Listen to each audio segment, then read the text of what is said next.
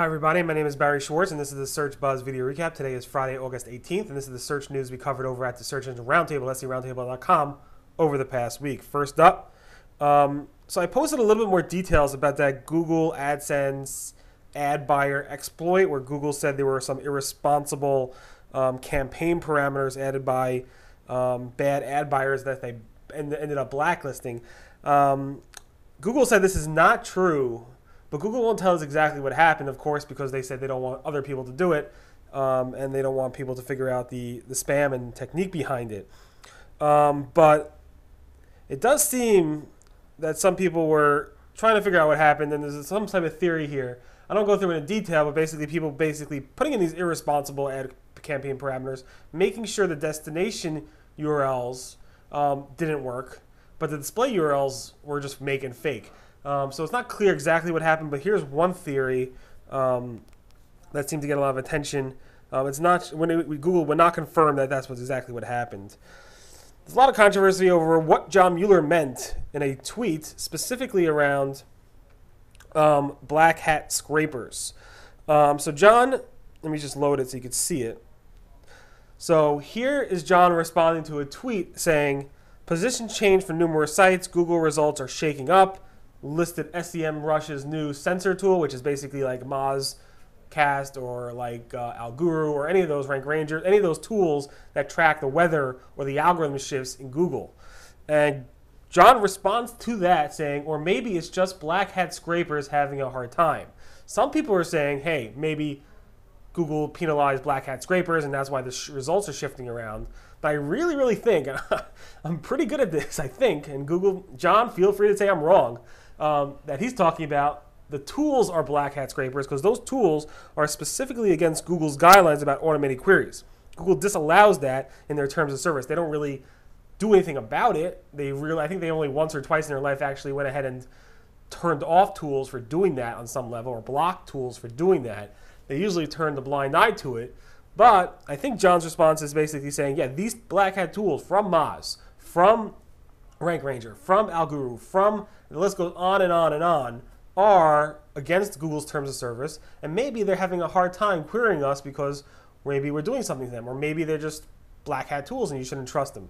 I think that's what he's saying. Of course, there's a lot of comments and things about saying I'm wrong in terms of interpreting that, but I'm pretty sure I'm right there. So again, John could say I'm wrong if he wants. That's fine. I've been wrong plenty of times. Google confirmed, I guess, on some level, that their internal and external values, or the way they actually look at those links, are scored differently. Here's John's tweet again. A lot of John's tweets this week. Gary's off this week on vacation. Somebody asked John, are there any differences between internal or external score juice strong calculation formulas? And John said, definitely, yeah. And of course, I mean, most SEOs feel that, yeah, internal links are scored differently than external links. You get a link from an external website that you do not control. It's probably worth more on some level than you linking to yourself on your own domain. And of course, again, John answered that with one word, so it's, of course, not exactly so easy to fully understand what he's saying. Google's Search Console structured data reports are getting a little bit more data. Elena actually found this, and she posted this graphic showing that it's now showing page URL levels, where it's actually showing the name, the price, all these different attributes are actually showing in the structured data report. I'm seeing it for the video markup, URL, name, and all this other stuff around it. So yeah, Google seems to be actually showing a little bit more data around structured data reports in the Google Search Console. Speaking about the Google Search Console, it seems like their search analytics data is a bit behind. Usually it's about 2 days behind, but we're now about 5 days behind. The furthest I can go back right this minute at least is up to Sunday, which is 5 days from 5 days in the past. Usually by now I should be able to go to the 16th of 2 days ago, and I'm not able to do that. John Mueller confirmed the issue, saying things are a bit slower, more delayed than usual at the moment. Hopefully back up to speed in a couple days. Sorry for delay. So hopefully by early next week we'll see Google Search Console data back up in terms of that data. Google sent out via Google Search Console email notifications to webmasters and site owners that have forms, either login forms, any form data that people actually could submit done over HTTP and not HTTPS, saying you will be labeled in Chrome 62 starting in October as not secure. And this is something Google warned us about back in April. And this is the grid in terms of who and what the label will be. But basically, when you're entering data, you will be labeled as not secure on incognito mode, outside incognito mode. But incognito mode, it would actually go ahead and do it on page load. And when you start entering data, it's actually going ahead on not secure. It's very interesting to see that and so forth. But Google actually sent out tons of notifications to tons of webmasters last night via Google Search Console. So a lot of people are talking about it now. John Mueller answered on Twitter, on Google Plus, how you could go ahead and properly block your staging server, your development server, your test server, whatever you want to call it, from being indexed by Google. And John went through on a Google Plus post the different ways of doing that. He prefers doing it at the I guess the high level, where specifically you want to go ahead and block it using HTTP authentication or IP whitelisting. So don't let even Google get close to it. Make sure they have to enter a password to get to it, or make sure they're just completely blocked. You don't want Google to actually access it. And when you do access it and you want to remove it, obviously you need to go to Google Search Console, use the remove tool, which means Google's going to have access to it, and then eventually block it. So that's that, and definitely read that if you're nervous about it. This is not the first time Google has talked about that topic. Google says they do care about the last modification date and URL, specifically saying that they do look at the URL plus last modification date is what we care about in web search. When somebody was asking about site priority field in XML sitemaps, Google said we ignore that. Google in the past has actually said they really ignore the last modification date in XML sitemaps. So I'm a little bit confused by that. John has not really confirmed what they said historically versus what they're saying now to be as true. Google said the URL structure is not so important for SEOs, and you have to understand what that means in context. And John said structure. Well, here's the question: how important is URL flat structure, URL structure flat versus subfolders, and what would be the minimal impact of changing URLs? And John responded: structure not so much. 1 out of 7 he ranked it. But all URL changes take time and can be painful. Choose and keep on for the long run. Again, it's not about how long URLs or how many slashes you have in them, because most sites are dynamic these days. And URL structure doesn't really mean much to Google, because if you basically Google wants to see links and find those links. So if you have those links in your homepage, they're not so deep on your site. Obviously, that matters. The deeper they are within your site and the harder they are to find it within your site, the more you're relying on Google XML sitemaps. And the more you're relying on link data that Google doesn't have access to.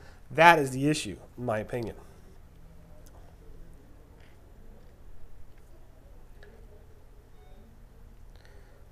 Sorry, skip one.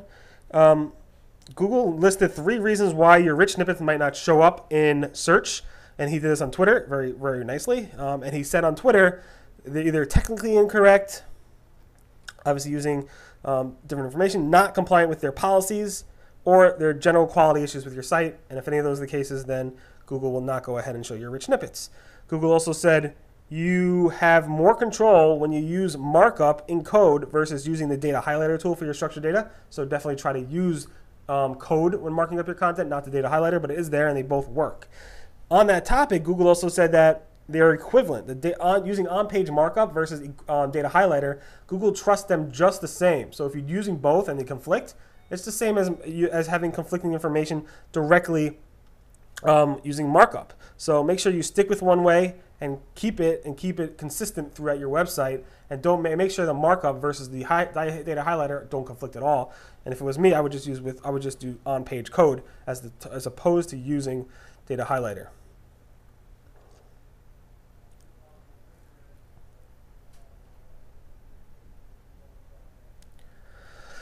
Google said directing users, and of course Googlebot, to faster servers is not cloaking. Really, cloaking is only about when you serve different information to users versus Google. And that's what cloaking is. So if you're serving bunny rabbit to users and you're serving a dog to Googlebot on the same page, that is cloaking by definition. Not serving a faster server, because Google wants the fastest possible content. Of course, you should load balance and do different things to get the fastest servers as possible for your users and for Googlebot. Google said this is an interesting little sitemap detail, that they will count the same URL differently in separate sitemaps. And that's why you might have a case where you have the number of submitted URLs, 34, actually be less than the number of index URLs, because it usually doesn't make sense. But if you have two different sitemaps with overlapping URLs, Google will double count those URLs in this result. Google is probably showing more local packs internationally. According to Rank Ranger and their scraper tool, they are showing it much more likely outside of the US. So it's actually an increase in the number of local packs that are being shown drastically outside of the US, which is a good thing, I think. Google Maps reviews, the ability to write reviews, went offline for 4 hours on Wednesday. It made, I guess, a bunch of local SEOs and I guess a bunch of people who spam reviews go nuts. I'm almost done. Google launched their Q&A feature for Android in local results. So if you have a local thing and you want to actually do a Q&A, you could actually use it in Android and answer questions that your customers are submitting, which is pretty cool. We actually reported about this a few weeks ago, and now Google officially launched it. Google said, there was a test done that Google Fetch as Googlebot, the Fetch as Google tool in Google Search Console stops at 10,000 pixels. What Google really renders is way beyond that, but the Fetch as Google tool stops at 10,000 pixels. Google is testing the AMP testing tool in the search results. Google actually has the AMP testing page. So if you do a search for AMP page test, Google will actually give you the box right in the Google search results. And finally, Google Voice Recognition now supports up to 119 different languages. They added about 30 new languages this week, and they keep adding more and more, which is pretty impressive. In any event, thanks so much for listening to the Search Buzz video recap. My name again is Barry Schwartz, and this is search news we covered over at the Search Engine Roundtable at SERoundtable.com over the past week. Everyone have a great weekend, and I'll see you guys next. Bye.